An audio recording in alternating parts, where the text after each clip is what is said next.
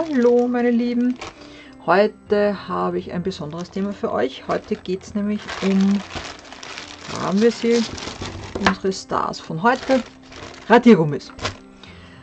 Was können sie, was kann man damit radieren, wie schauen die Ergebnisse aus, für welchen Zweck sind sie geeignet und wofür nicht. Und auch wie behandle ich meinen Radierer pfleglich und wie lange kann er halten und wie lange kann ich ihn verwenden und immer noch ein gutes Radierergebnis erzielen. Und das schauen wir uns heute an. Ich habe 3 verschiedene Papiere ausgesucht, ein ganz normales Schreibpapier, ein festeres Zeichenpapier und einen Zeichenkarton. Dafür habe ich jetzt auch hergerichtet 3 verschiedene Stifte, einen Bleistift und 2 verschiedene Farbstifte. Und da schauen wir uns einmal die Ergebnisse an. Was ich auch noch habe, das schauen wir uns dann später an, alte Radiergummis, die ich schon länger in Gebrauch habe. Und ich möchte euch nämlich zeigen, was kann man wirklich machen mit einem Radierer und für welchen Radierer ist, was ist wofür geeignet und für was eignet er sich nicht. Und jetzt räumen wir mal die ganzen Herrschaften da weg und richten wir uns einmal das Papier. Fangen wir mal an mit dem ganz herkömmlichen Schreibpapier. Ich habe da kariertes genommen.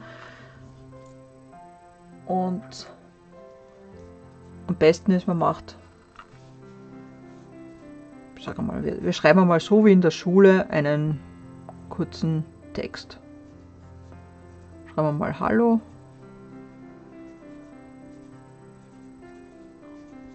Heute ist Freitag.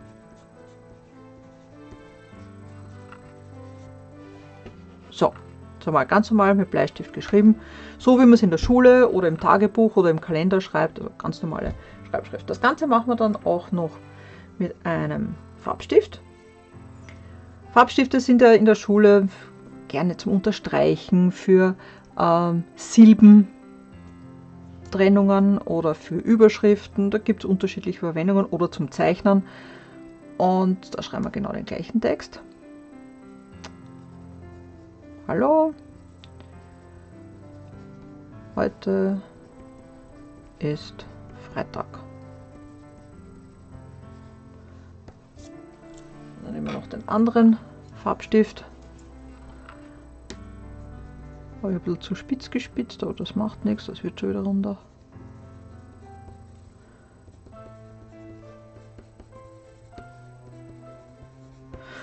Das ist jetzt eigentlich genau die Situation in der Schule. Kind verschreibt sich oder auch wir selber verschreiben uns in irgendeinem Formular oder auf irgendeinem Kalenderblatt, wie auch immer. Und ich möchte das jetzt korrigieren, weil heute ist nicht Freitag, heute ist Montag. Weil ich mir das nicht merke, also muss ich mir das Ganze korrigieren. Womit fangen wir an? Wir nehmen einmal einen ganz normalen Radierer. Ich habe da einen von Läufer, der ist ein bisschen rauer zum Angreifen und das ist einmal das erste, was ich gleich einmal sagen kann, möglichst den Radierer nicht an der Radierfläche angreifen. Also man greift ihn entweder auf der flachen Seite an, wenn man mit der Kante radieren möchte, oder auf der Längsseite, wenn ich eine größere Fläche radieren möchte, aber nie mit dem Finger über die Radierfläche fahren, weil die Hautoberfläche hat eine Fettschicht. Die ist wichtig, sonst würden wir verschrumpeln wie eine alte Zwetschge. Und diese Fettschicht sieht man zum Beispiel, wenn ich einen Abdruck mache auf einem Glas oder auf einer Scheibe. Diese Fettschicht überträgt sich auf die Oberfläche. Der Radiergummi mag diese Fettschicht nicht. Das heißt, möglichst nicht auf der Radierfläche einen Radiergummi angreifen, weil, was passiert? Er fängt zum Schmieren an, weil zwischen Radiergummi und Papier ist jetzt eine Fettschicht. Er kann nicht gescheit greifen, er kann auf die Oberfläche die Reibung nicht übertragen, sondern schmiert auf der Fettschicht lustig herum und verschmiert das ganze Graphit. Dazu kommt noch, Graphit ist ein Schmiermittel. Das heißt, man kennt es zum Beispiel, wenn man ein Schloss schmieren möchte oder ölen, wenn der Schlüssel ein bisschen hakt, man gibt Graphit rein, weil Graphit ist ein Schmiermittel. Das heißt, ich habe 2 Komponenten, Hautfett und Graphit, das schmiert. Und der Radierer ist nur mehr zum Verteilen von Fett und Graphit da, aber sicher nicht mehr zum Radieren. Darum am besten nicht angreifen. Es reicht schon, wenn das Graphit schmiert. So, jetzt probieren wir das gleich einmal mit dem Bleistift aus. Ich radiere hier.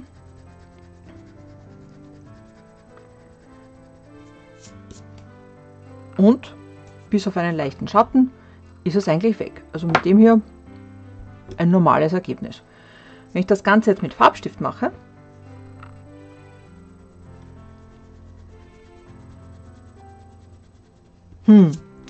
Farbstift lässt sich nicht wirklich gut radieren. Warum? Es liegt daran, dass ein Farbstift als Bindemittel entweder Wachse beinhaltet oder Öle. Beides ist nicht wirklich dazu geeignet, gut zu radieren, sich wegradieren zu lassen, weil das wieder eine sehr schmierige und klebrige Konsistenz ist. Farbstift, es gibt nur ganz wenig Radierer, die wirklich einen Farbstift gut wegradieren können, ohne, und das muss man immer dazu sagen, ohne das Papier zu beschädigen. Weil wenn ich radiere und ich radiere schon so fest, auch der andere Farbstift geht genauso wenig weg, geht auch noch mal drüber oder geht wirklich nicht.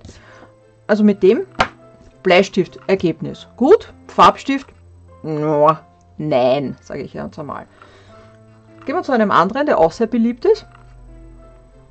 Gerade für Schüler, den kann man gut halten, wie einen Stift. Dann schauen wir uns einmal an, wenn wir den Freitag weiter radieren wollen. Ja, Bleistift, gute Sache, geht gut. Vorteil von diesem Radierer ist, ich greife ihn erst gar nicht dort an, wo man radiert, sondern ich halte ihn wie einen Stift und habe nicht das Bedürfnis, dass ich da vorne auf die Spitze großartig greife. Also da ist es schon mal, nehme ich den Radierer gleich einmal richtig in die Hand. Schauen wir uns das Ergebnis beim Farbstift an.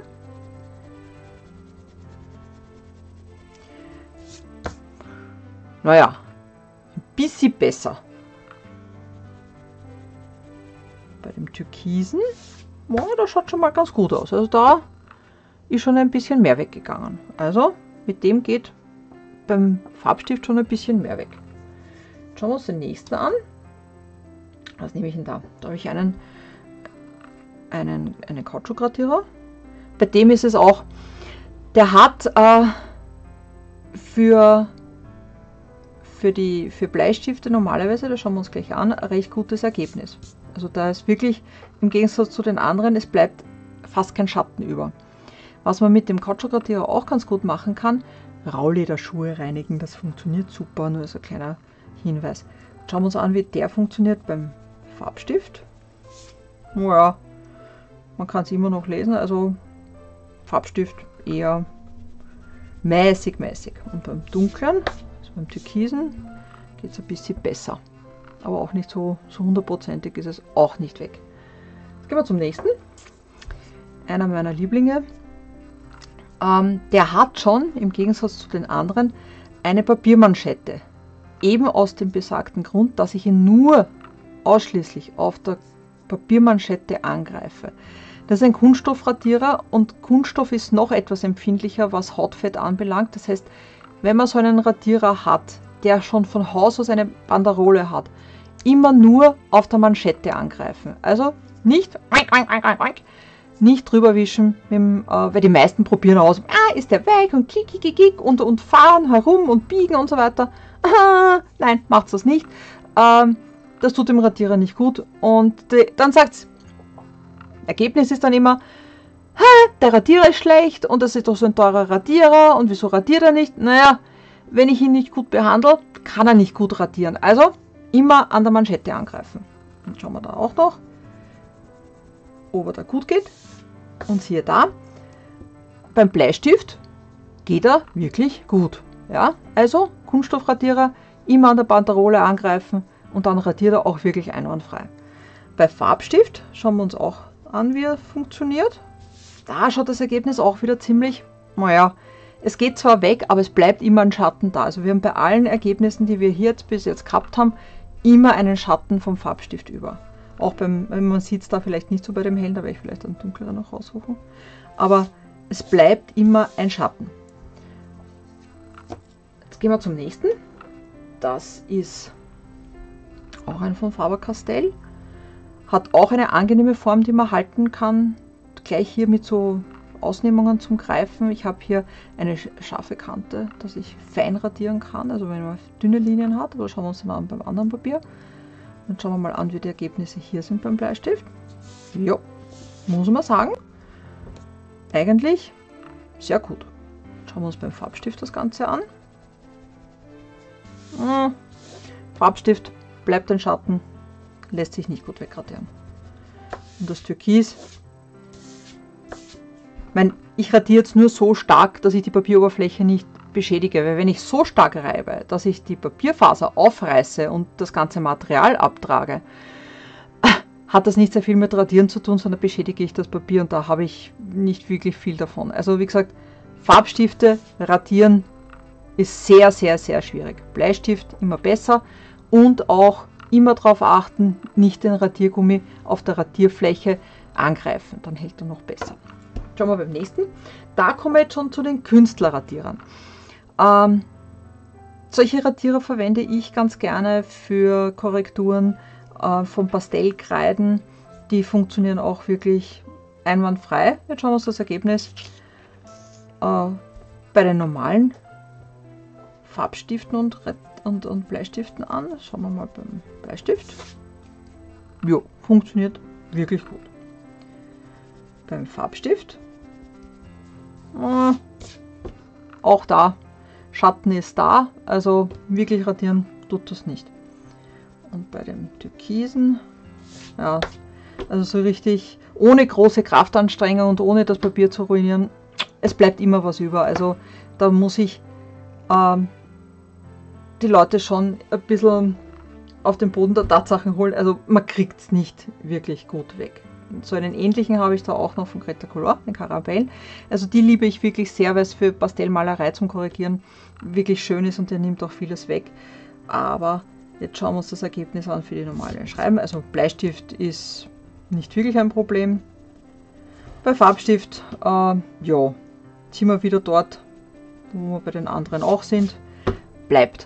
Also man sieht, es bleibt auf jeden Fall was über. Also so, ohne dass ich jetzt, weiß Gott, wie groß herumribbel, passiert nichts. Jetzt habe ich dann noch einen Kunststoffradierer von Mono, von Tombow. Und schauen wir uns das Ergebnis bei dem an. Bleistift einwandfrei. Farbstift sind wir wieder dort, wo die anderen auch sind. Nein, also da muss man wirklich sagen, Farbstifte zu radieren ist in der Form, wie ich es vom Graphit kenne, nicht möglich. Das ist aber, liegt in der Natur der Sache. Ich habe jetzt da noch einige alte von mir mitgenommen, die ich sonst noch habe. Ich habe da noch einen alten Faber Castell. Schauen wir mal, wie dieses ältere Stück da funktioniert. Bleistift ohne Probleme. Farbstift, gleiches Ergebnis wie bei den anderen. Also Farbstift bleibt. Das ist jetzt das am normalen Papier. Ich weiß gerade, ob ich da noch einen hätte.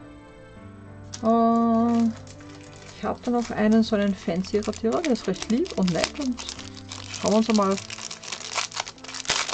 Normalerweise radieren die Bleistifte eigentlich ganz gut. Bei den anderen schauen wir uns einmal an, wie das dann beim Farbstift ausschaut. Jo, bleibt aber schon was über. Aber beim Farbstift, finde ich, tut sich gar nichts. Also da kann ich ribbeln, was ich will. Außer bröseln kommt da nichts weg. Nö. Also lieb, nett, schön, lustig. Radierleistung mäßig. Schauen wir uns noch, habe ich noch einen von Stettler, auch einen, den ich schon öfter in Gebrauch gehabt habe. Auch wieder mit Manschette. Bleistift einwandfrei.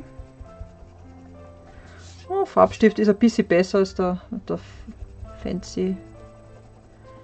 Ja, geht auch. Also man kann sagen, bei manchen hat man wenigstens nur mehr einen Schatten über, aber komplett weggehen. Das funktioniert beim Farbstift nicht. Und das ist jetzt ein ganz normales Schreibpapier, so wie man es in den Heften findet oder auf Blöcken oder in Kalendern. Also das ist ein ganz normales Papier. Habe ich auch schon etwas drauf gekritzelt. Jetzt schauen wir uns das Ganze an mit einem Zeichenpapier. Das ist so ein Zeichenpapier, wie es in den normalen Schulzeichenblocks drinnen ist. Hat 130 Gramm, eine leicht raue Oberfläche. Und da schauen wir uns einmal die Radierleistungen hier an. Da machen wir das Ganze aber ein bisschen anders. Dann machen wir mal ein bisschen eine dickere Bleistiftlinie. So wie man es halt beim Zeichnen auch verwendet, wenn ich Flächen fülle oder wenn ich da irgendwas schattiere, dass ich da ein bisschen eine größere Fläche habe, dann sieht man es auch ein bisschen besser. Jetzt probieren wir das Ganze auch noch mit dem Farbstift.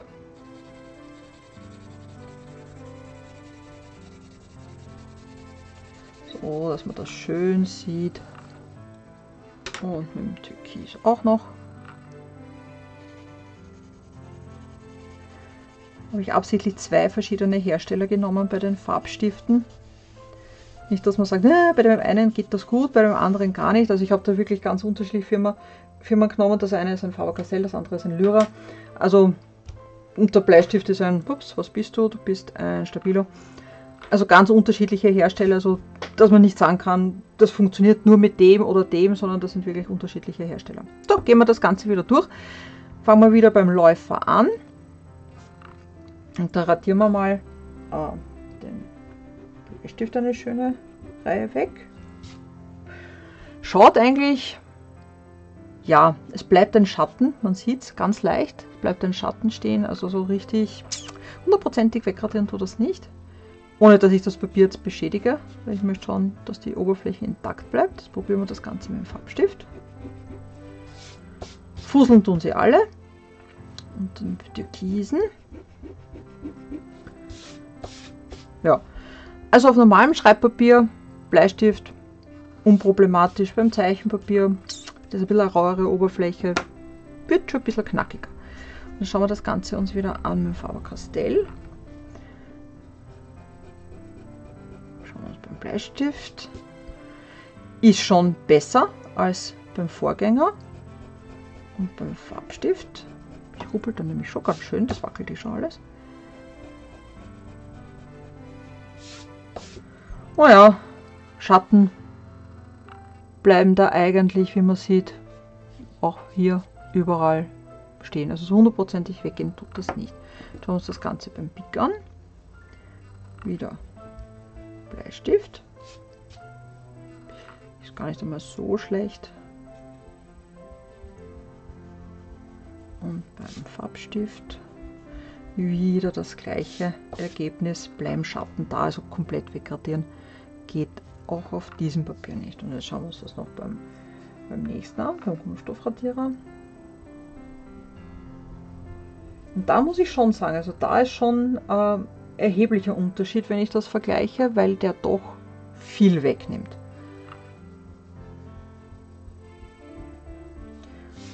Beim Farbstift bleibt ein Schatten, ist aber immer noch besser als beim Vorgänger. Auch hier Schatten bleiben, aber es geht schon ein bisschen was weg. Jetzt schauen wir uns beim nächsten an. Sind wir wieder bei dem Faber Castell.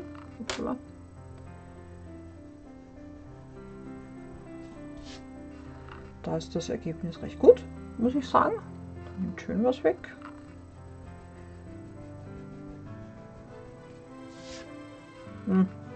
Farbstift fast nichts, also das ist nicht sehr zufriedenstellend, muss ich sagen. Auf der Papieroberfläche, auf der rauen, bleibt doch sehr viel stehen. Schauen wir uns beim nächsten das Ergebnis an. Jetzt sind wir da wieder beim Graphit zuerst. Das ist gut. Beim Farbstift, da bleibt doch noch einiges stehen. Wie gesagt, beim Rot schon besser als der Vorgänger, aber Schatten bleiben nach wie vor stehen. Jetzt schauen wir uns den nächsten an, den Cretacolor. Hier beim Graphit, Farbstift Nummer 1, Farbstift Nummer 2. Graphit, gutes Ergebnis. Hier haben wir wieder ziemlich viele Schatten, die stehen bleiben. Jetzt kommen meine alten Herrschaften noch zum Zuge. Jetzt habe ich da den Stettler. Ergebnis ist auch hier ähnlich wie bei diesem hier. Auch recht gut. Und bei Farbstift leider wieder ein Schatten, der stehen bleibt. Und was lustig ist, schauen wir uns auch den Fancy Radierer an, was der leistet auf dem Papier. Schauen wir uns einmal da Bleistift an. Er schmiert halt schon stark das Ganze rüber. Er nimmt die das Oberflächengraphit mit und zieht es dann in die Radierrichtung weiter. Es hat auch eine, ja, eigentlich nur eine verschmierende Art und Weise, das wegzunehmen, aber sicher keine gute Radierergebnisleistung. Schauen wir uns das Ganze noch beim Farbstift, da haben wir gleich über beide drüber. Ja, eigentlich fast nichts, muss man sagen. Es nimmt schon ein bisschen was weg, aber so richtig, dass ich sage, ich kann was wegradieren, nein, das funktioniert so gar nicht. Was ich euch noch zeige, was ich jetzt da gar nicht so berücksichtigt habe, weil viele sagen, ein Knetradierer, der ist so lustig, den kann ich so durch die Gegend kneten und das ist so lustig und das macht mir Spaß, weil da kann ich im Unterricht vielleicht ein bisschen herumspielen und so weiter. Dieser Radierer hat eigentlich mit Radieren nicht wirklich viel zu tun, weil der ist eher korrektiv, der nimmt von der Oberfläche den Staub auf. Ich kann etwas aufhellen zum Beispiel, dann nimmt das weg, aber komplett wegradieren eher schwierig. Ich kann Kanten, also hier ist ein bisschen was geschoben, ich kann Kanten korrigieren, das kann ich machen. Ich kann Effekte generieren, indem ich abtupfe. Also der ist eher ein Malmittel. Ich kann mit dem Radierer gestalten, ich kann Oberfläche bearbeiten in dem Sinn, dass ich hier Struktur gebe. Aber ein richtiger Radierer, dass ich hergehe und sage, ich muss das jetzt wegradieren, dafür ist er nicht gedacht. Das ist kein Radierer, den ich jetzt für den Unterricht oder für das Schulheft oder so weiter verwenden kann, wenn ich irgendeinen Fehler gemacht habe. Der, nein, ist eher was für Zeichner, für Leute, die künstlerische Zeichnungen machen, die was korrigieren wollen im Sinne von, ich will die Oberfläche aufhellen oder Kanten irgendwie bearbeiten. Aber richtig zum Radieren, nein, ist es eher nicht. Also das ist eher was für Leute, die was mit dem Zeichnen zu tun haben, im künstlerischen Sinne. Jetzt schauen wir uns das Ganze nochmal auf einem anderen Blatt an, weil das war ein bisschen ein raueres Zeichenpapier. Und hier habe ich einen Zeichenkarton, der eine glatte Oberfläche hat. 200 Gramm schwer, also ein bisschen ein schwereres Papier. Und jetzt machen wir das Ganze noch einmal. Machen wir wieder da eine schöne dicke Bleistiftlinie, damit man auch was sieht. Und dann wieder da. Es hat nämlich schon einen großen Unterschied, wie die Oberflächenstruktur ist vom Papier, ob die Oberfläche rau ist oder ob sie glatt ist, ob die Beschaffenheit so dermaßen ist, dass es ein hochgeleimtes Papier ist, wie dieses hier, wo eine hohe Verleimung da ist, wo die Fasern nicht so leicht durchkommt und dass sie glatt gepresst ist oder satiniert. Und das ist schon ein großer Unterschied, wie die Radierleistung dann ist. Jetzt fangen wir wieder mit unserem ersten Kandidaten an, den Herrn Läufer da. Schauen wir mal, wie der da auf dem glatten Papier performt. Jo. Er schmiert an den Kanten ein bisschen weg und nimmt nicht komplett weg. Also die Radierleistung mäßig. Und am glatten Papier jetzt mit dem Farbstift fast gar nicht. Also nimmt schon weg, aber bleibt ein sehr, sehr starker Schatten über. Und beim Türkisen detto. Also auch Schatten bleibt und ja, wird heller, aber wegnehmen, keine Chance. Jetzt sind wir wieder bei diesem hier. Beim Grip von Faber Castell. Erstaunlicherweise auch eher schmiert an den Kanten hin und her, wegen der glatten Oberfläche nehme ich an. Schauen wir uns das Ganze beim Farbstift an. Fast nichts. Nochmal. Dann. Und hier. Also, ich muss ehrlich gestehen, schaut nicht so gut aus. Jetzt gehen wir zum nächsten.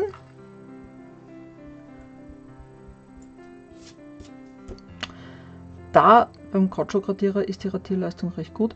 Was man aber da schon sieht, es bleibt viel Graphit und auch vom Farbstift sind ja noch Spuren, bleibt über. Wie man das reinigt, zeige ich euch dann noch im Anschluss.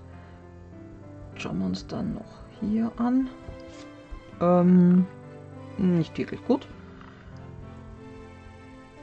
Und hier detto. Also es bleiben auf jeden Fall bei allen, die wir jetzt gehabt haben, bei diesen dreien Schatten über. Also da, dass man sagen kann, ich will das jetzt komplett wegradieren. Also ohne, ich muss immer dazu sagen, ohne Beschädigung der Oberfläche. Das ist nämlich wichtig, dass das Papier die Oberflächenstruktur behält und nicht komplett aufgerieben wird. Also das braucht man dann. Dann ist dann kein Radierer, dann kann ich gleich ein Loch brennen mit dem Feuerzeug. So, da haben wir jetzt diesen hier. Der schmiert an den Kanten nicht so stark. Ich meine, schmiert auch, aber nicht so stark. Auch der hat jetzt seine Spuren vom Graphit auf der Radierfläche. Beim Farbstift keine gute Ergebnis. Und jetzt schauen wir uns noch das hier an. Also Farbstift, wie zu erwarten, nicht wirklich das Gelbe vom Ei. Jetzt haben wir beim nächsten wieder. Das schaut gleich aus wie mit dem Vorgänger. Und auch hier starke Schatten, wie bei allen anderen auch am glatten Papier. Und auch hier, mit diesem hier, bleibt das stehen. Schauen wir uns den nächsten an. Da sind wir wieder. Da muss man jetzt sagen, das ist ein großer Unterschied. Der schmiert an den Kanten nicht. Der lässt fast keinen Schatten über. Also da ist das Ergebnis wirklich gut. Und beim Farbstift bleiben Schatten. Ist zwar besser, aber komplett wegnehmen, keine Chance. Auch hier Schatten bleiben, auch hier stehen. Ja, beim nächsten, der vom Material her sich ähnlich anfasst, auch hier bei diesen beiden hat man wirklich sehr gute Radierergebnisse, was das Graphit angeht. Also das geht wirklich schön weg, bleibt fast nichts über und sie schmieren im Gegensatz zu den anderen an den Kanten nicht das Graphit weiter. Radierspuren sind mäßig da, also nicht zu viele. Das Einzige, was die alle machen, ist, sie fusseln sehr, sehr stark. Also sie bröseln. Also das ist jetzt etwas für den Zeichenbesen. Ne? Wo habe ich ihn denn? Das sollte man irgendwann mal da ein bisschen aufkehren. Da. So. Und auch bei den Farbstiften auf dem glatten Papier bleiben Schatten über. So, mein alter Herr hier. Auch der hat recht gute Radierergebnisse, was das Graphit angeht. Dann schauen wir uns noch den Farbstift an. Da sehen wir genauso wie bei den Vorgängern, bleiben Schatten stehen, also komplett wegradieren kann man das nicht. Den habe ich, glaube ich, vergessen vorher. Der hat auch ein gutes Ergebnis beim Graphit, schmiert aber an den Kanten das Graphit weiter. Also ich habe hier einen Strich und ich habe hier einen Strich, einen kleinen. Das heißt, er verschmiert das Graphit nach links und rechts bei der Radierbewegung, was die anderen nicht gemacht haben. So, jetzt schauen wir uns noch das beim Farbstift an. Auch hier Schatten bleiben stehen. So, jetzt habe ich meinen Besen da, jetzt kann ich da wieder aufräumen und so. Und jetzt schauen wir uns noch das lustige Ding da an. Dazwischen. Gar nicht einmal so schlecht am glatten, aber genauso wie die anderen, er schmiert ein bisschen weiter. Die Kanten vom Graphit sind da nicht ganz sauber. Auch hier beim Farbstift bleiben Schatten stehen. Also ich kann bei allen, die wir hier jetzt liegen haben, kann man sagen, Bleistift bei den meisten auf allen Oberflächen, also Schreibpapier, Zeichenpapier und Zeichenkarton, bei Bleistift recht gute Ergebnisse. Festzuhalten ist eigentlich, dass die Kunststoffradierer hier und die Spezialradierer, die Künstlerradierer, sehr gute Ergebnisse haben. Und auch ein Kunststoffradierer. Bei diesen hier, bei den, mal schauen, die schmieren doch sehr stark weiter, was mich irgendwo enttäuscht. Und bei diesen hier ist offensichtlich der normale Verwendungszweck in Schulheften und auf Zeichenpapieren nicht so wirklich das Optimum, dass man da eine optimale Radierleistung kriegt. Nämlich gerade, wenn man etwas zum Beispiel eine technische Zeichnung in der Schule hat, wo man genau radieren muss, wo man keine Fehler drinnen haben möchte, wo man wirklich nur leichte Korrekturen macht, da sollte man wirklich schauen, dass man einen guten Radierer hat, der auch das kann, was ich brauche. Also man muss immer den Radierer auch demnach abstimmen, für welchen Zweck ich ihn benötige. Das heißt, wenn ich weiß, ich radiere in Heften, vornehmlich Bleistift, dann suche ich mir einen Radierer aus, der das auch kann. Ja, also das ist vielleicht, der kann das zwar auch, ist aber für den Schulbetrieb nicht so wirklich optimal. Normalen Bleistift können die meisten anderen auch.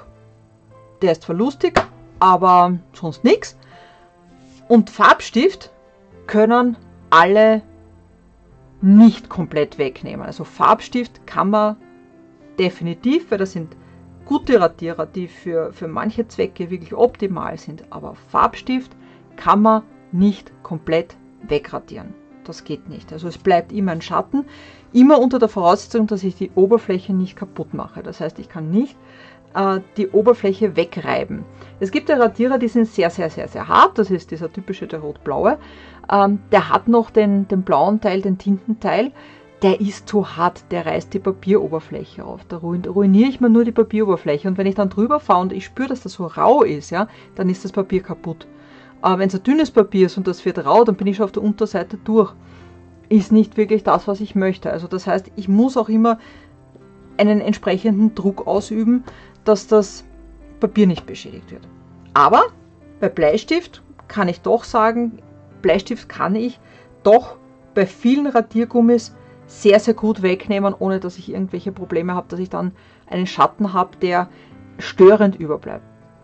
Also bei dieser kurzen Episode über Radiergummi, die mir wirklich am Herzen liegt, und bitte behandelt es gut, so wie wir gesagt haben, immer an der Manschette angreifen, nicht über, also bei denen hier muss man sowieso ein bisschen anders das ganze handhaben, immer auf der flachen Seite, weil dann kann ich schön die Kanten verwenden, nicht auf der Radieroberfläche drüber fahren. Ich weiß, die meisten, ein schöner Radierer, müssen alle alles mit den Fingern antatschen. Tut das nicht, das tut den Radierern nicht gut. Und ihr habt dann einen Radierer, der prinzipiell gut wäre, habt aber nichts davon, weil er schmiert. Jetzt sind wir wieder beim Punkt Schmieren. Wie kriege ich das wieder weg? Da gibt es jetzt mehrere Möglichkeiten. Entweder ich habe jetzt einen, wo habe ich einen Radierer, der ein bisschen was drauf hat, was ich nicht möchte. Habe ich da einen, der schon ein bisschen beleidigt ist? Nicht einmal so. Nehmen wir mal den. Der hat ein bisschen eine Schmierung drauf. Ich möchte das jetzt weg haben, dass der nicht mir das weiter schmiert. Das heißt, ich nehme ein Blatt Papier und reibe das weg. Ja? Das heißt, das Ganze, was jetzt schmutzig ist, kann ich auch auf ein Blatt Papier wegreiben. Andere Möglichkeit ist, ich nehme ein raues Papier oder Spiegelpapier ist vielleicht ein bisschen zu viel, aber ein raues Papier, das mehr Oberflächenkörnung hat, dann geht das auch leicht. Das heißt, ich reibe den wieder sauber. Da habe ich noch so einen schönen Kandidaten, der hat einiges drauf. Das heißt, ich nehme das raue Papier, wo kein Graphit drauf ist, und reibe das Ganze wieder weg und jetzt ist er wieder ganz, ganz sauber. So als wäre er neu, nie benutzt. Das heißt, ich kann es mit einem rauen Papier ganz einfach wieder wegnehmen, ohne dass ich jetzt bei der nächsten Zeichnung, die ich radieren möchte, mir das Graphit, das ich auf den Radierer noch drauf gehabt habe, wieder auf die neue Zeichnung drauf schmieren muss. Also das heißt, ich kann das schön sauber machen und da sollte man auch immer schauen, dass die Radierer dementsprechend ausschauen, dass sie nicht so schmutzig sind. Genauso wie bei dem, da ist ein bisschen Graphit drauf und das kann ich wegnehmen und dann ist er wieder fast wie neu. Also das heißt, Radiererpflege ist wichtig. Am besten ist, ihr nehmt irgendein kleines Schachtel, wo ihr die Radierer aufbewahrt. Im Federpenal ist es meistens so, dass sie irgendwo herumkugeln. Ja, ist meistens so. Es halten es schon aus, aber man muss halt immer aufpassen, dass man von gelegentlich dann doch einmal ein bisschen sauber macht, dass das Ganze nicht so ganz verdreckt. Also das sind so, auch wenn es alt sind, der ist schon ziemlich abgenutzt, aber radiert immer noch ohne Probleme. Also es ist ohne weiteres möglich, dass ich einen Radierer sehr, sehr, sehr, sehr lange habe. Ich habe da einen ganz, ganz alten ausgegraben. Der ist wirklich schon sehr, sehr alt. Also der ist, ja, das ist eine gute Frage, aber der hat sicher über 10 Jahre am Buckel. Und da habe ich jetzt einen, der ist zum Beispiel sehr schön schmutzig. Und wenn er schmutzig ist, passiert nämlich das. Das heißt, ich habe eigentlich was wegzuradieren und nehme mir eigentlich das Graphit, was da schon drauf ist, dorthin, wo ich es eigentlich gar nicht haben möchte. Das heißt, ich muss jetzt schauen, dass ich den, jetzt nehme ich wieder das raue Papier, dass ich den jetzt so richtig einmal sauber reibe. Und dann hat er auf einmal wieder eine wunderschöne, saubere Oberfläche. Also auch wenn der Radierer sturmalt ist, so wie der hier, der ist sicher, der ist sicher weit über 10 Jahre alt. Aber wie gesagt, geht alles. Ich kriege den wieder sauber, ich kann ihn wieder weiterverwenden, aber wenn man sich das anschaut, das was da drauf war, habe ich jetzt immer noch als Spuren am Papier. Also man muss wirklich aufpassen, dass man Radierer immer sauber hält. Also dann hat man wesentlich länger was davon, wenn die am besten in einem kleinen Schachtel drinnen ist. Also die kommen alle in eine kleine Box. Ich habe da so eine kleine Schachtel, da kommen die Radierer rein und wenn ich einen von denen nur brauche, nehme ich ihn einfach wieder raus. Wenn ich ihn nicht mehr brauche, lege ich ihn wieder zurück.